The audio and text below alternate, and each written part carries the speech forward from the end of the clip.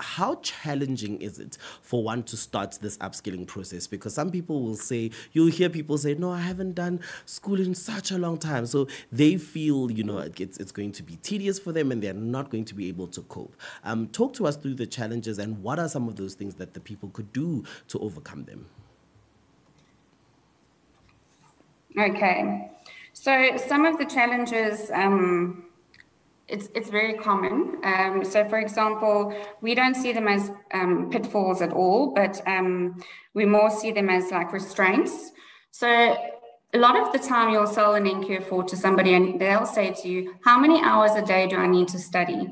And that's something that is impossible for me to answer because, I can have two learners sitting at a table and I'll never forget, they both had to answer the same question. One took 2 hours and the other person took 30 minutes. So it really depends on the person's knowledge that they've gained, their experience, their dedication to it.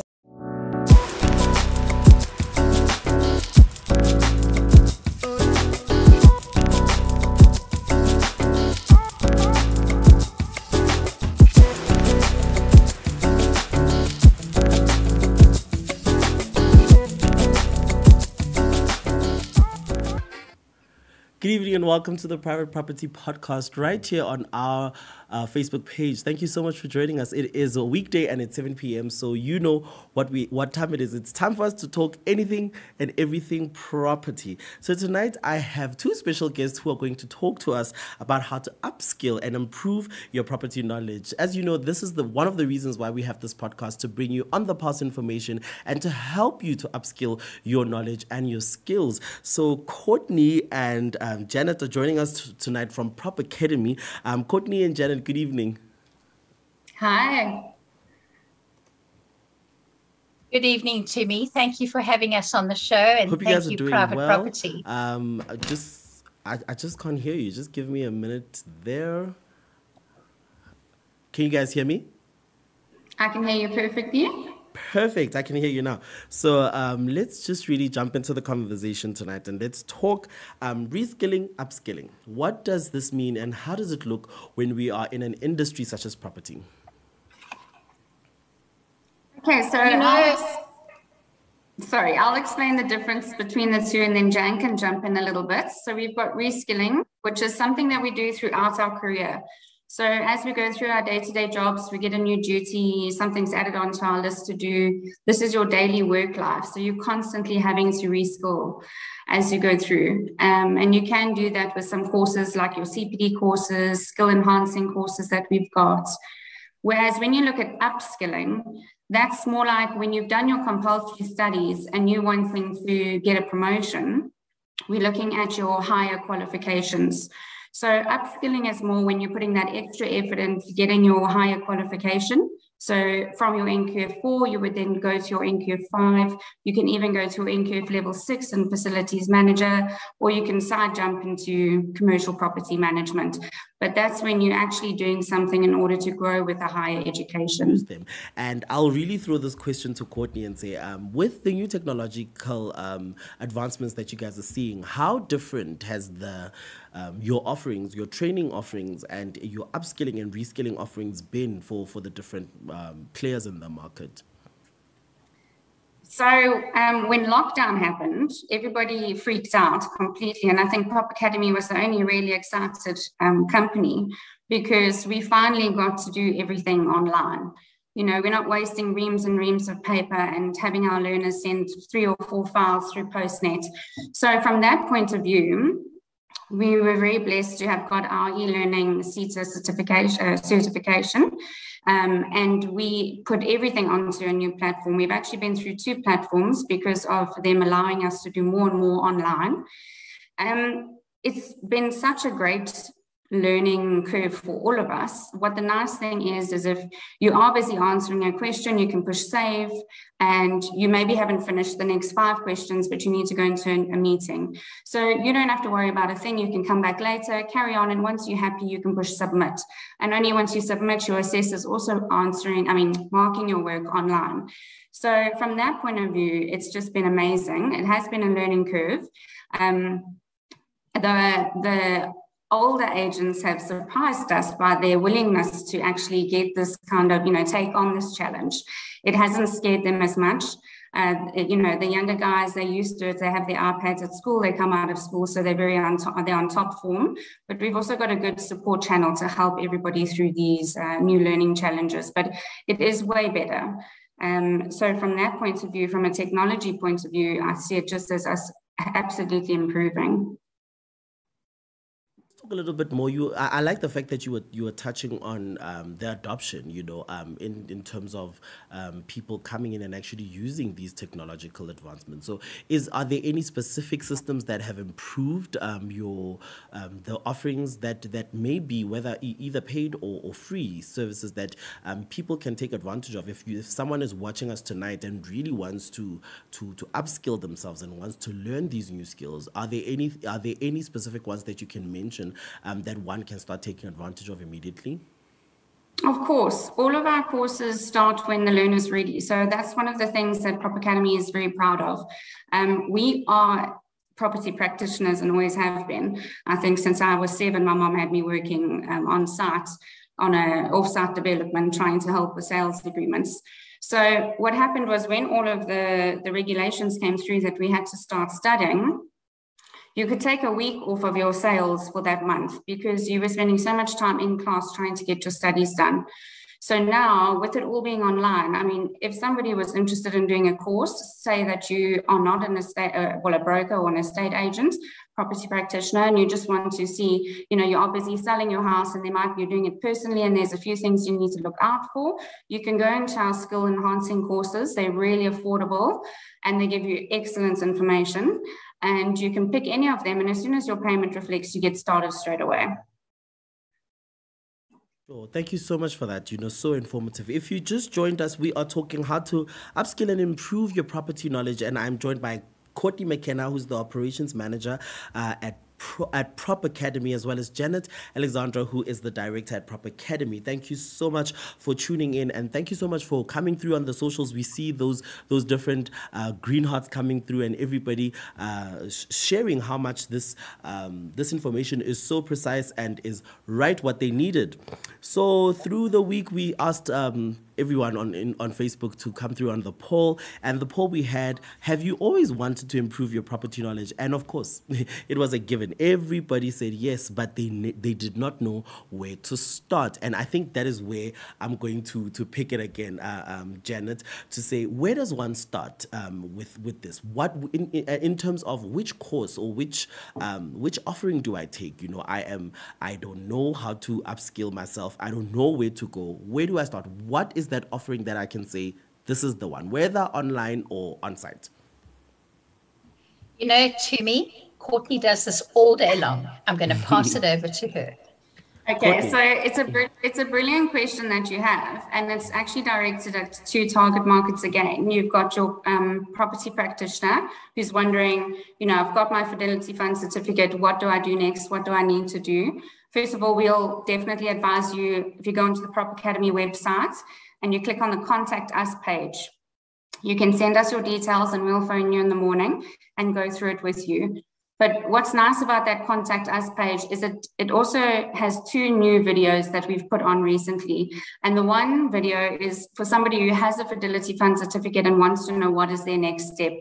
And the other video is for somebody who wants to get into the industry but wants to be ahead of the pack. They don't want to wait until they've got a job, because it's really tough out there to get a job if you don't have any sort of certificates behind your name in real estate.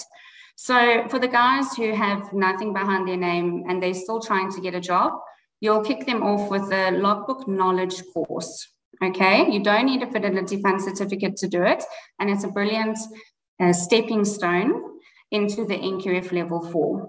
Now, both of those will be compulsory down the line. So as soon as they get their FFCs, those will be compulsory for them. So they're actually just getting it out the way so that when they do start working, they can actually make money selling or renting or doing whatever they do instead of studying. And then for the guys who do have their FFCs, it's your standard 3 steps. You've got your intern logbook that you need to do. You've got your NQF level 4 in real estate that you need to do, and then your PDE4 exam. And all of that needs to be done in a total of 24 months. Your logbook needs to be done in the first 12 months, where we also advise that you do your NQF4, and then you've got your extra 12 months to write and pass your PDE4. So we know in the industry there's been a lot of confusion as to the new regulations and how they're going to affect us. That is far away. We wouldn't put it out there unless we believed it. Janet is luckily on the board helping design the new material. So for now, as it stands, and for the next at least 12 months, you're going to be doing the same path of your logbook, NQF4 and PDE4. That's to become a property practitioner. A couple of episodes ago, we spoke on the podcast on how an estate agent can really pivot their career and make more sales, and I believe that upskilling and reskilling is one of those ways that they would be able to make more sales. What are the other advantages that come with upskilling and reskilling yourself from perspective of you being in the industry and being a practitioner already? What are those things that help you, to become better at your work? So I found, because like I mentioned earlier, we are property practitioners, and I'll never forget walking in a property with somebody who wanted to purchase it, a purchaser, and we were walking through, and I had just been through so much knowledge, so many courses, and I have my mother who's been in real estate forever, so constantly knowing about real estate. And when I was talking to the client, I remember that he was a CA and he asked me a financial question and I was able to answer him correctly. And it was almost as if he was testing me. And I think what I've always learned from that is the more you know, there's a normal saying, knowledge is power, but the more you know, then you gain that trust of your clients. And once you've done that, they will come back to you time and time again for advice, if it's to buy, to rent, for their friends, referrals. So for me, part of upskilling is, yes, great to know the knowledge, but just also having that confidence to go out there and sell or rent more. And really, the confidence is important because at the end of the day, it's sales. And that's one of the things that Janet said earlier, that this is at the core of it. It's really sales. And I want to now jump into the biggest challenges because we know nothing really comes easy. Everything has its challenges. How challenging is it for one to start this upskilling process? Because some people will say, you'll hear people say, no, I haven't done school in such a long time. So they feel, it's going to be tedious for them and they're not going to be able to cope. Talk to us through the challenges and what are some of those things that the people could do to overcome them? Okay, so some of the challenges, it's very common. So for example, we don't see them as pitfalls at all, but we more see them as like restraints. So a lot of the time you'll sell an NQ4 to somebody and they'll say to you, how many hours a day do I need to study? And that's something that is impossible for me to answer because, I can have two learners sitting at a table and I'll never forget, they both had to answer the same question. One took 2 hours and the other person took 30 minutes. So it really depends on the person's knowledge that they've gained, their experience, their dedication to it. So we do battle with trying to help with time management, which is why we have a course on our site as well for time management, because everybody's life is different. Somebody might live with their times are different. Somebody might have 5 people in their home. They can't find quiet time. So everybody's got those challenges to look at. But what they've just got to do is find out what works for them and then stick to it. And for us, the most common solution, and a lot of our learners have said it to us, is just to make sure no matter what happens, you complete one full question a day. So if it's question 1, A, B, and C, no matter what happens, that is what you need to do. Some people want to start off with it before they open their laptop and look at work because we know what happens. Once that happens, you just get so into it. So that's one of the challenges, is also just to be self-disciplined enough in order to do that. You've got to make personal sacrifices in order to get your qualification, because you might now have less personal time with your family and work sacrifices. And then the last one that we have is obviously your cost of your qualification. So not everybody has, a 7 or 8 grand lying in the bank account to do their national qualifications.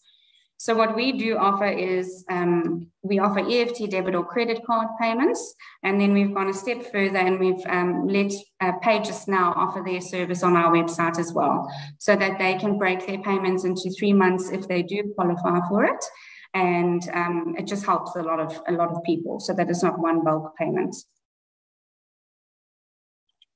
I was thinking at the top of my mind was already choosing the right provider, choosing the right 100%, choosing 100%. Yeah. You know that about 1/7 of our learners are actually redoing their course because they chose price over quality. So then they end up buying their course through the cheaper provider, and like you say, actually choosing the course. They've been advised incorrectly, or they decided to purchase incorrectly without advice, and they've gone down this route. They've realized they're on the wrong course. So that's also why we're very specific with our clients. If they are going to buy, we have checklists to make sure they really are on the right step right from the beginning, because you don't want to have those problems down the line.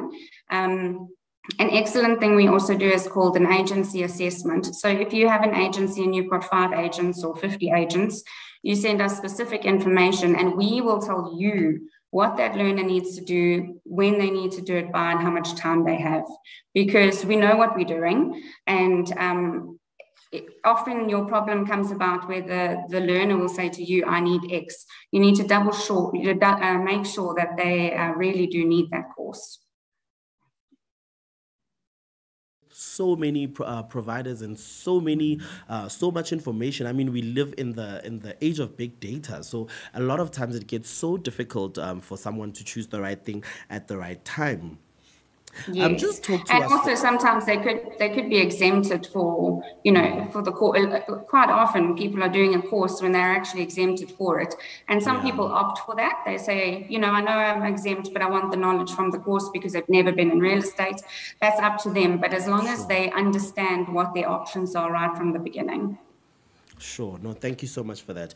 I just want to bring Janet back in here and ask, let's talk about how the delivery and the mode of some of the courses that you offer.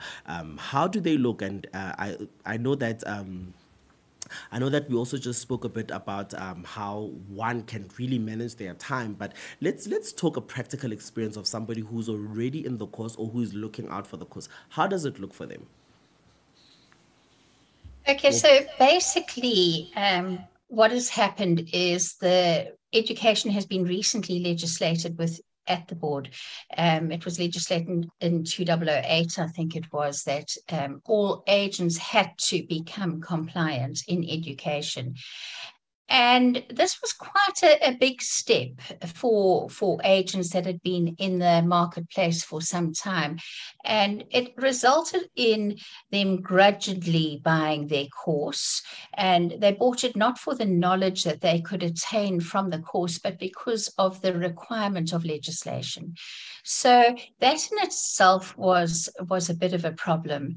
But what we have done with our courses, and it's quite amazing, because when we started, we out as Prop Academy, our focus was on e-learning and online delivery, and where everybody else was focusing on the classroom and the blackboard and the chalk and the chalk duster, or whatever that thing is called.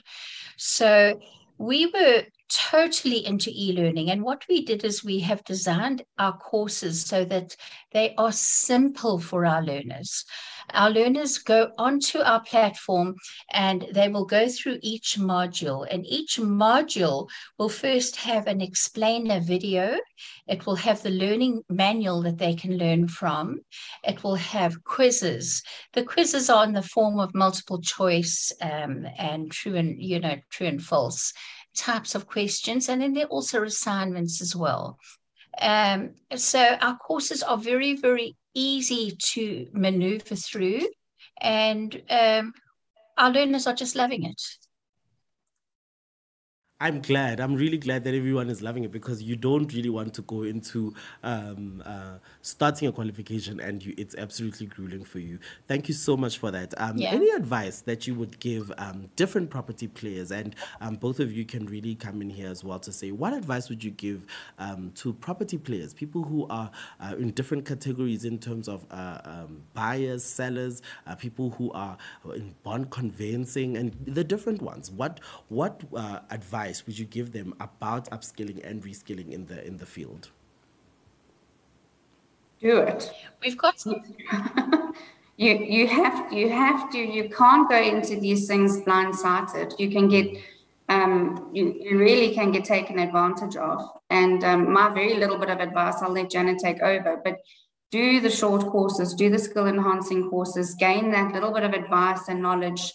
And then always remember, when you're purchasing a course from us, if you have more questions about it, we all property professionals. So you just give us a shout and we can advise you further. And that's also aimed at people who aren't agents.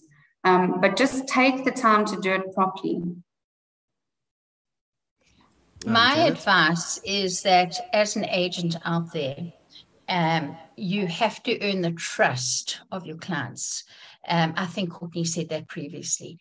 And now, to do that, you should have a wide array of knowledge.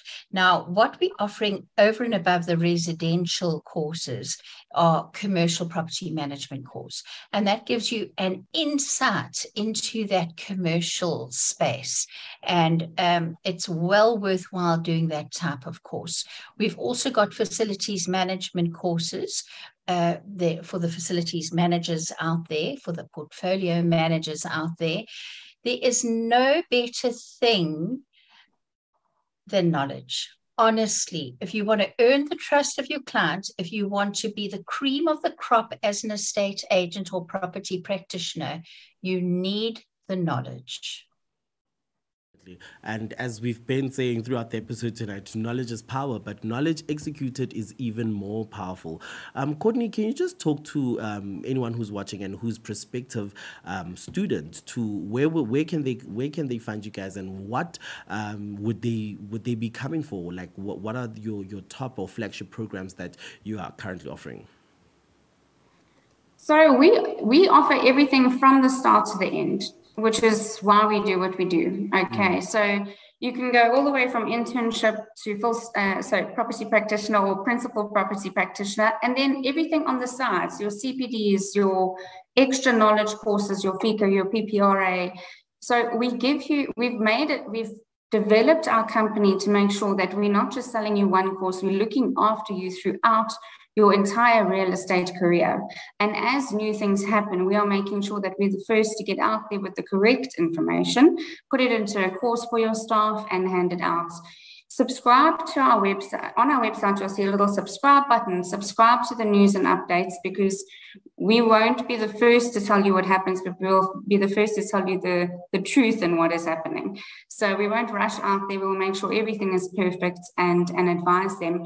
If anybody wants to know which courses to do, what we've done is on our website, we have a contact us button, which I spoke about earlier. All you have to do is send us your details. And then in the morning, we will call you and we'll go through it verbally, discuss what your needs are. And then after that, we'll send you an email to confirm everything and assist you through the entire process. All right. Thank you so much, ladies, for taking our time to talk to us today and giving us such important information that the Facebook family and everybody listening to us can actually action in order to upskill themselves and gain that knowledge around the property industry. Thank you so much and enjoy your evening. Thank you. Thanks for inviting us. Thank you. It's definitely a pleasure. Thank you so much. And just like that, we have reached the end of our conversation tonight in our episode. Thank you so much for joining us and staying to the actual end of the conversation tonight. Thank you so much and have an splendid evening. Till the next time we see you right here on the Private Property Podcast. Have a good one.